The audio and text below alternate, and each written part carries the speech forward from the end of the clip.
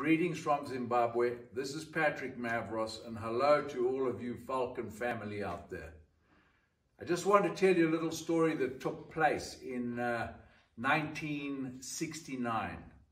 Form 4C Falcon College history lesson. But before I tell you that, I've got to tell you about my streaming. I was always in an A stream. I must let you know that.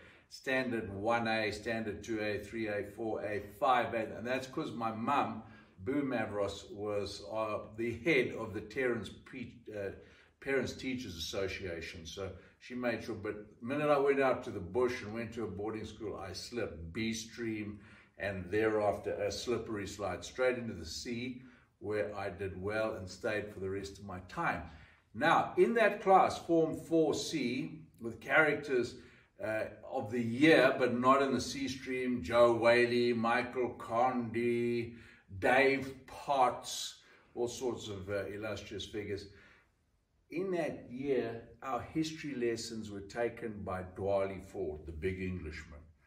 The big, tall Englishman with the tweed jacket all worn around the edges. Used to carry his books and ponderously walk down the road, deaf as a post, deaf. With a little bit of buzzard too. Anyway, he'd walk into the classroom and say, "Good afternoon, class. Today I have my new hearing device. Let's test it. Good afternoon." And we'd all say, And it was a big piece of equipment that lived in his pocket, and he turned it up. "Good afternoon, class." Let me try that one more time. Till it was whining. Bing! "Good afternoon, class." "Good afternoon!" So it's and Dwali would tear it out of his head. Anyway, the classes went on, and Dwali loved making charts. He had huge, complicated charts, year charts. Battle of Ajnikor, 1066, the Battle of Hastings, written ponderously. And quite boring, really. And I sat at the back of the class, and the interleading wall led on to another class just behind. It was an English class. And in that classroom was David Hunt, a very sprightly, short, strong Englishman who'd just been halfway around the world, found his bride in India, in Darjeeling, on a very famous tea estate, this beautiful lady. Brought her out to Falcon College, and David was his nickname was Dwart, which was, I don't know why, onomatopoeic for hawk dropping or something. But anyway, he was very dramatic, very enthusiastic, loved drama, loved theatre. "Why, man, he doth bestride the world," he would say. On that side, we'd hear him through the wall. Dwali, our history teacher, couldn't hear him, deaf as a post. So I started to dig a hole through the wall.